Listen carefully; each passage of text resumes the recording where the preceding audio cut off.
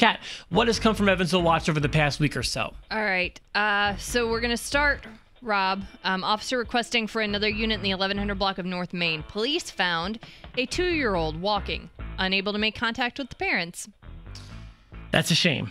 Isn't it? Because that 2-year-old can't tell you where they live and who their parents are, and some parents just let them wander off. You know, Brittany and I observed something interesting at the movie theater this weekend. We saw Don't Breathe.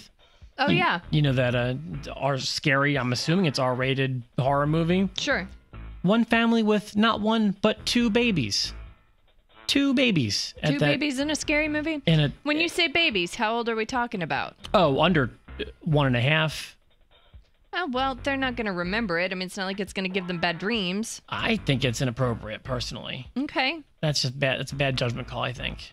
But that's just, maybe I'm wrong. What do I know? All right. Let's see.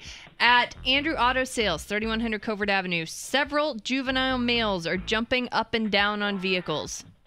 Really? Why are they doing that? I don't know. Apparently, they didn't get the memo that cars are not trampolines. No, they didn't get that memo.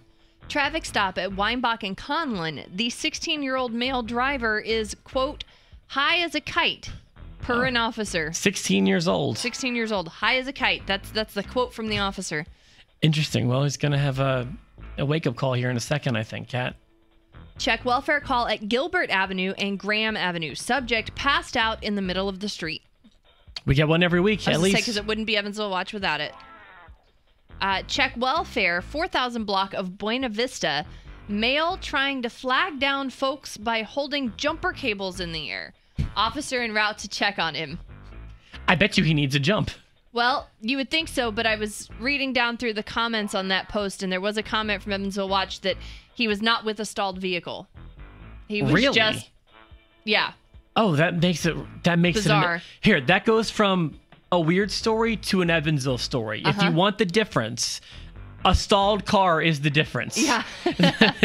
You know what I mean? Let's see. Hashtag eWatch, hashtag TBT, hashtag Throwback Thursday, September 30th, 2011, Rob. Okay. We were, 2 weeks into doing our show? Mm-hmm. Dispatched EPD on check welfare call for man standing on Crattsville Road casting a fishing line into roadway as cars pass. Really? Yeah. That reminds me of a Beavis and Butthead episode, couch fishing. Of course it does. Where they put pizza on like a fishing pole and throw it out the window and try to catch people. Yeah. Wow. That's neat. Let's see.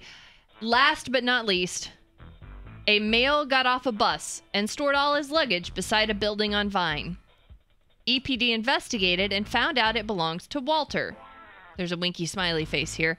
It says, a longtime native of Evansville. One officer said to another, "You remember him? He used to walk around town naked all the time." The other officer replied, "No, I'd need to see a pic." Now they are trying to locate him to come get his luggage, hopefully still clothed. Apparently, whoever Walter is, Walter liked to walk around Evansville naked. And so many people are doing this that officer forgot about Walter. Yeah. Well, if you're trying to see a pic of Walter, I got good news and bad news. The good news is I do have a pic of Walter. The bad news is he's in his normal birthday suit. So here you go. Oh, Walter, I remember Walter. Yeah, him. Walter. So, and what did he even do? He put his luggage down? He got off of a bus. So I'm assuming like a Greyhound bus. Yeah. And took all his luggage and kind of tucked it beside a building on Vine Street. Huh. Well, welcome back, Walter. Wherever you were, welcome back to Evansville. Maybe I'll see your penis soon. Oh, God, Rob.